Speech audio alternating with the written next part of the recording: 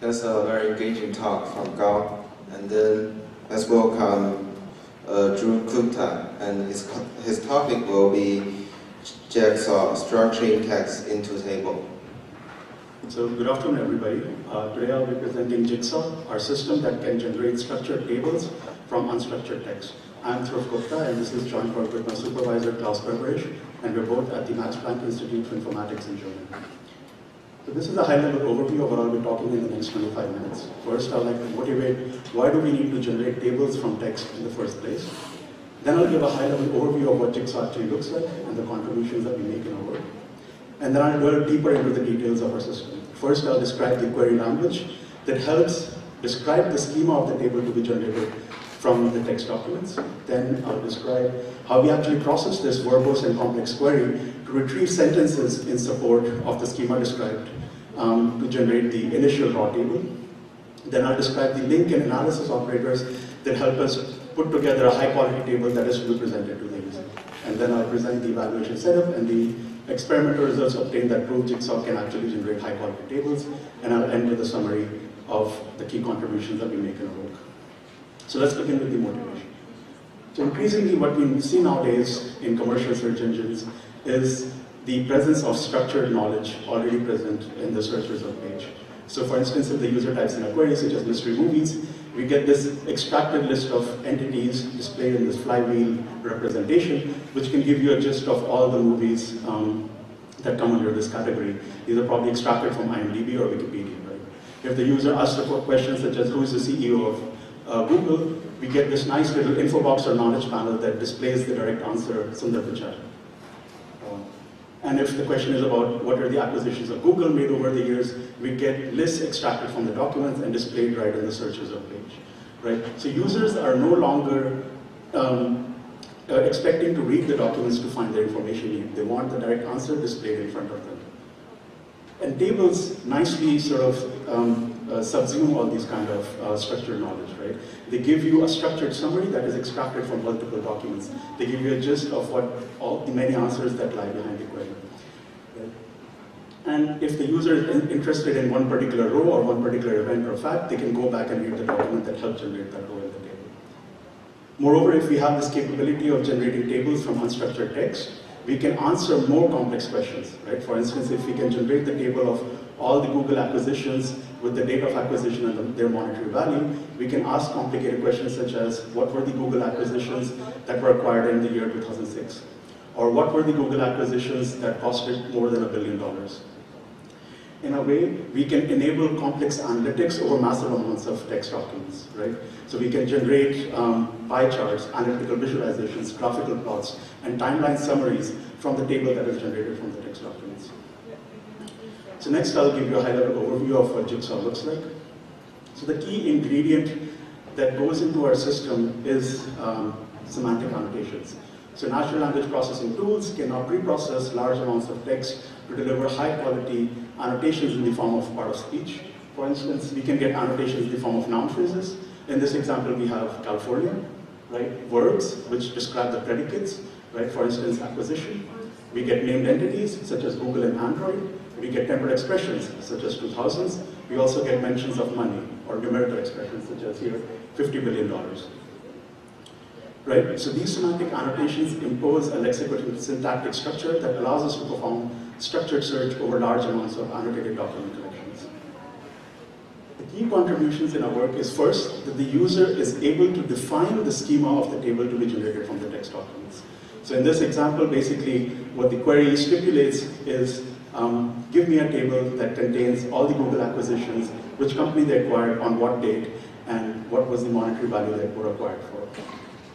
We then utilize our indexing infrastructure, Gyani, that is able to perform structured search over millions of documents within milliseconds to retrieve sentences in support of this complex query to put together an initial raw table. And then we have operators that can then piece together the partial, redundant, and paraphrases pieces of text regions or sentences into an initial raw table, and also try to estimate the values for those cells where we could not retrieve or spot an evidence, right? So we can estimate the null values using the local context as well as perform global null resolution. technique to generate high-quality tables. So next I'll talk about our query language, right? How do we actually define the schema to be generated from the text documents?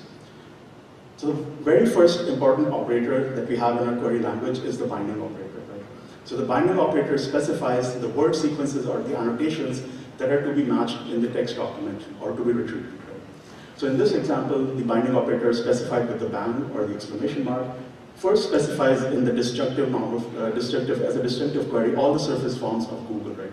So Google or search giant, and then following the mention of the company, you have the paraphrases for the predicate, paraphrases for acquisition, right?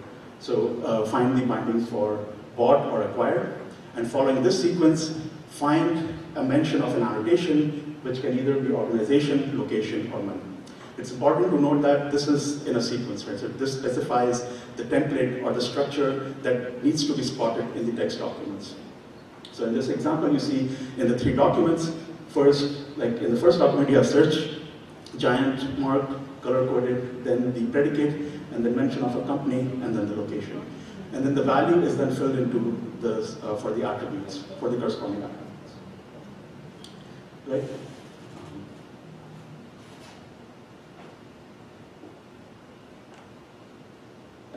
Sorry. Okay. So with the bindings operator, the bang operator, the mention has to be mandatorily present in the document collection to be retrieved. However, the user might not know that if it's present in the document collection or not. So we can relax the match using the question bindings operator.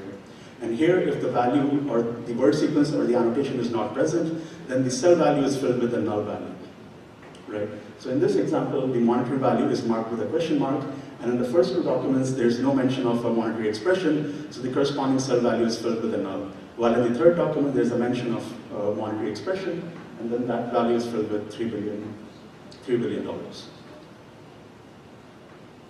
So as I explained, with the bindings operator, it's quite important that the mentions of the word sequences and annotations are present in a sequence. So this helps us specify relations for asymmetric relationships. For instance, Google acquired a company. This is asymmetric, right? What if we want to generate tables for relations where this could be symmetric in nature? For instance, marriage. A person married another person, so the order here is not important, right? And to specify this kind of behavior, we have the unordered marker to decorate the bindings operator. And in this example, we have the unordered markers around time and location annotations. So their mentions can be interchangeable in the sentence or the text region to be matched. So in the first and the last document, you see the location, the time being mentioned before the location, and in the second document, it's vice versa. And finally, we have the stack operator that allows us to stack on semantics on the word sequences. Right? So we want to retrieve, say, sentences that have Google as an organization or a company, right? Google can also be mentioned as a verb, to Google for a term or a word, right? So by specifying this, we increase the precision and we retrieve the right sentences in support for the query. So now I have described the query language that helps us specify the schema of the table to be generated from the text documents. Next, I'll explain how we actually do the query processing and retrieve the sentences in support of such a complex query. So in order to do this, first, I'd like to explain how we actually model the documents, the annotated documents in a collection. So consider a really large document collection where each document is pre-processed with annotations and they're present as different layers, right? So first we have the word layer that essentially consists of the words with their positional information. On top of this, we have the part of speech layer that contains for each word part of speech such as noun phrases or cardinal values or verbs. And then on top of this, we have the named entity layer.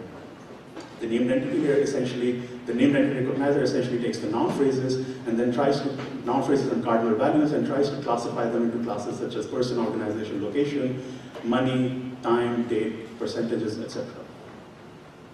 And on top of this, we have the time layer that contains resolved values for the named entities of type date and time as crisp time intervals. And finally, we have the number layer that contains resolved values for numerical expressions such as money, percentages, etc.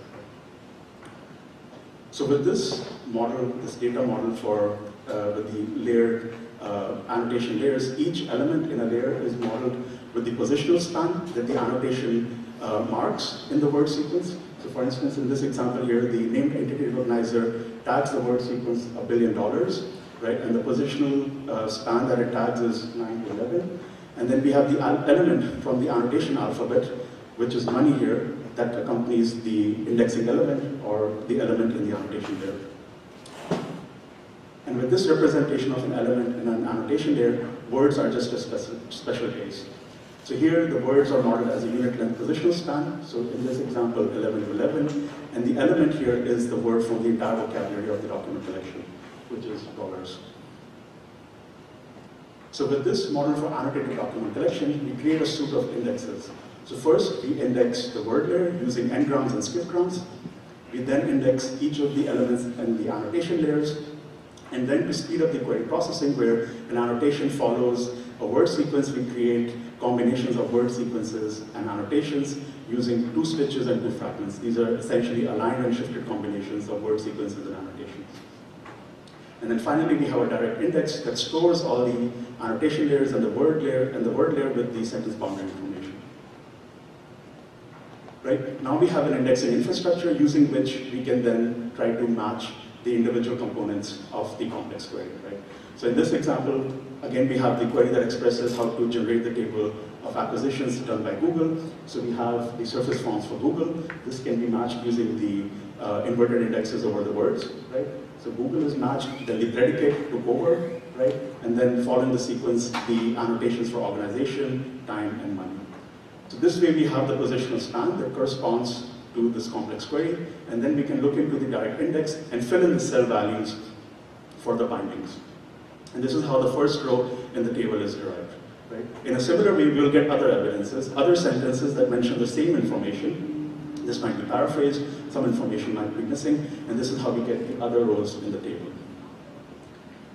So now we have a way of putting together an initial raw table, right? Now what we want to do is try to eliminate the duplicates. We want to link together the near duplicate rows that mention the same information. And to do this, what we try to do is compute the attribute-wise similarity between rows, and if the similarity is greater than a threshold, then the rows are deemed as near duplicates. And to compute the similarity, we try to model the semantics for text and numbers. So to compute the similarity between 2 cell values that contain a named entity or a word sequence of phrases, we compute the text similarity in 3 ways. First, we look at the surface level similarity, which is essentially the edit distance between the 2 word sequences, right? And then we look at the contextual similarity. So we look at how similar the context is that help derive the row in the table.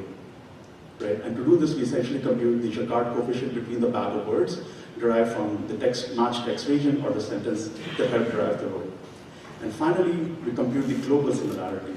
So this essentially is how frequently the word pairs from the different phrases co-occur in the entire document collection. And to compute this, we utilize skip-gram dictionaries that contain the statistics over the entire document collection. To compute the final similarity, we simply take an average of these 3 different similarities. Next, we model the semantics for numbers. Now, numerical values and temporal expressions can be inherently very vague or uncertain in nature. So monetary values, for instance, can be expressed as over $1 billion or around $1 billion, right? And temporal expressions can also be highly uncertain, right? A temporal expression can be mentioned such as in the 2000s. So here we don't know what the interval it's referring to. Either it can be 2001 to 2009, 2003 to 2006. So to capture this vagueness and uncertainty, we model each numerical and temporal expression as an interval. And to compute the similarity, we look at the Jacquard coefficient between these 2 intervals. So now we have a way of linking together these raw rows, right, and to eliminate the duplicates. One thing we still haven't done is to estimate the null values. And the first way we can estimate them is to actually use the local context from the matched text region that help drive the row. And this can be done in 3 ways. So the first way we use is a simple scoping method, right? So if a null value exists for a named entity or a part of speech, we can estimate this by looking at the most frequent part of speech or named entity that occurs in the document containing the sentence or the text region, right? If this was a numerical value or a temporal expression, we can compute a scope by taking the minimum and maximum numerical or date or time present in the document to make an estimate. The second way we can estimate the null value is using proximity method. And this is somewhat similar to coreference resolution. So in this example, consider the shaded region as the matched text region that helped derive the row. And if the null value was for a numerical expression for a monetary value, we can look at the position at number 2 to take that as an estimate for this null value. Right. And finally, what we can utilize to make an estimate for null values is compute the frequency in these semantic models for text and time, text and numbers. So now we have a way of estimating the null values and linking together the near duplicate rows. Now I present the analysis operators that help generate the high quality table by computing the representative rows from the set of linked rows, score them and rank them. So the flat operator essentially takes a set of linked rows and computes a representative row to be put in the final table, that is to be presented to the user. And to do this, we basically look at the most representative cell value for each attribute from the set of linked rows that should be used in the final table. So in this example, as you see here, in the raw table, the 3 rows convey the same event, which is the acquisition of YouTube in 2006 for $1.5 billion. So to compute the representative row, first we look at the organization, and here we see that YouTube is quite frequent. We take that as the representative cell value in the final table. And then for the attribute value for time, we see that 2006 overlaps with the interval representation for 2000s, and we see that that is a much more narrow and precise notion of time, and we use that as a representative value. And similarly for money, we see that $1.5 billion overlaps with greater than $1 billion and is much more precise, and we take that as a representative cell value. So now we have the representative rows present in the final table. Now we look at how we can actually score them, right? And to compute the score, we look at 2 aspects. The first is the support that the row has in the final table and its novelty amongst the other rows in the table. And the support here is essentially the number of raw rows that were linked together to produce this representative row upon the total number of raw rows in the initial table. And to compute the diversity, or to maximize this, we try to maximize the dissimilarity of a row to the other rows above it in the final table. So we don't end up with rows that talk about a similar entity at the top in the final table. And finally, we have the rank operator. So here we have 2 ways of ranking the rows in the final table. In the first way, we can actually disregard everything and look at the quality of the sentences or matched text regions that help derive the row in the final table, right? And to do this, we look at the average inverse length of the matched text region or the sentence to rank the rows. And this is based on the intuition that a shorter sentence or a shorter matched text region is much more concise and presents a much more direct answer than a longer sentence or a longer matched text region. The other way we can rank the rows is simply utilize the scores that were generated by the score operator to rank them in the final table. So now our system can take a corpus of documents, you can specify the schema, and we generate the table. Now I explain the evaluation setup on how we tested our system. So as a test bed of queries, we looked at existing knowledge graphs, such as Wikidata and Crunchbase. And here we wanted to construct a test bed of queries where multiple answers were correct.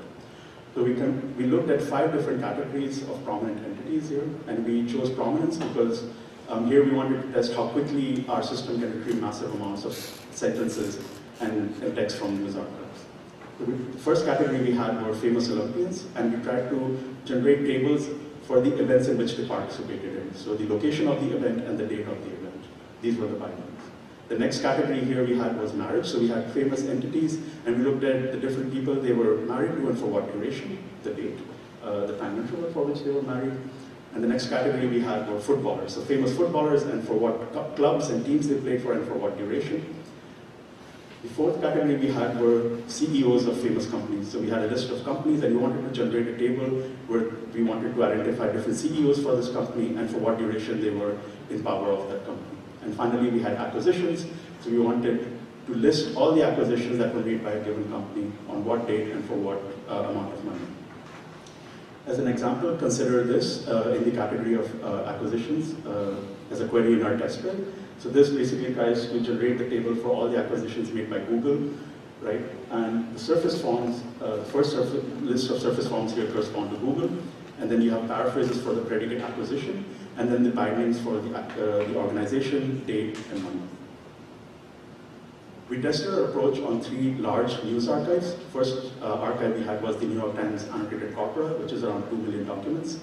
We then looked at the 5th edition of English Recovered, which is around 10 million documents. And then we looked at the GDELF News Archive, which is a collection of very important events from multiple news sources. And this is the largest in our setup, which is around 14 million documents. And we processed each of these document collections for part of speech, named entities, temporal expressions, and numerical values using Stanford Core NLP toolkit. And as I described, we created a Gyani indexing infrastructure, so all the inverted indexes, and the dictionary, and the direct index, and the index sizes here are listed in gigabytes. And as you can see, some of these sizes could be really large. And as you will read in our paper, it's not necessary that we utilize all the indexes for query processing. So we can just have a subset of the indexes to actually retrieve the sentences in support of the query. But to make our system as fast as possible, we keep the entire suite of indexes in our setup. The evaluation measures that we are after are precision and recall. So what does precision mean here? So how many rows from the ground truth table? So precision means here how many rows in the generated table are actually correct with respect to the ground truth we have. And in recall, we're trying to see how many rows in the ground truth are actually found in the generated table by JIGSAW. And the correctness of the row in the system-generated table is measured by attribute-wise similarity from the row in the system-generated table and the ground truth table. So currently there exists no work that can actually take a user-defined schema, generate a table from unstructured text, right? So in order to test our system, we made alternative design choices within our framework. So as the first baseline, we had a very simple system which tried to perform linking of rows using simple surface-level similarity and redundancy. For local null resolution technique, it utilized scoping, and for ranking and performing flattening of the linked rows, it also utilized frequency. As a more advanced baseline, we performed linking of the raw rows using surface and contextual similarity for text-based attributes, and interval overlaps for temporal and numerical attributes. And it performed the local null resolution technique using proximity method, and it again used frequency for flattening and ranking the rows in the final table. As our system, we had two variants, JIGSAW and JIGSAW++. Both utilize the semantic redundancy model for text, the semantic model for text and numbers for linking the raw rows, and utilize support and diversity for ranking the rows in the final table. JIGSAW performs local null resolution technique using the semantic redundancy method. With JIGSAW++, we wanted to test how well the proximity method works as a co-reference resolution technique. And we utilized that for resolving the null values for entity-centric queries such as CEO, footballers, and marriages, and the semantic redundancy method for acquisitions and Olympics. And so these are the results, the precision results. And as you can see, our system wins by quite a margin, and more so for the largest document collection we have in our setup, which is GDELF. When we look at recall, it performs at par with the baselines. And if we try to combine both the precision and recall into the harmonic mean and look at the F1 score over all the document collection, we see that our system wins by quite a large margin. And this can be attributed to two key reasons. The first is that leveraging the semantics for text and numbers helps us perform the deduplication or linking of the raw rows quite well, as opposed to the baselines which only look at surface and contextual level similarity. And also utilize the semantic models for performing local null resolution technique is also very helpful in estimating the null values. And next I present the runtime. So from the time the user presents the query, retrieving the sentences, text regions, and generating the final table that is presented to the user. And we see here that our system JIGSAW actually takes more time as compared to the baselines. And this is mainly because of the fact that our system utilizes the skip ground dictionaries to compute the global level similarity for text regions. So this requires additional lookups for the skip ground dictionaries. Whereas the baselines only utilize the edit distance-based measure and the contextual level similarity, which are essentially in-memory operations.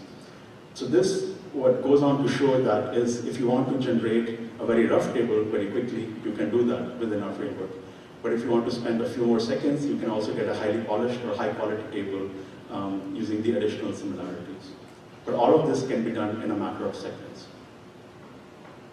So in summary, what I presented today was JIGSAW, an end-to-end query-driven system that generates structured tables from unstructured text documents.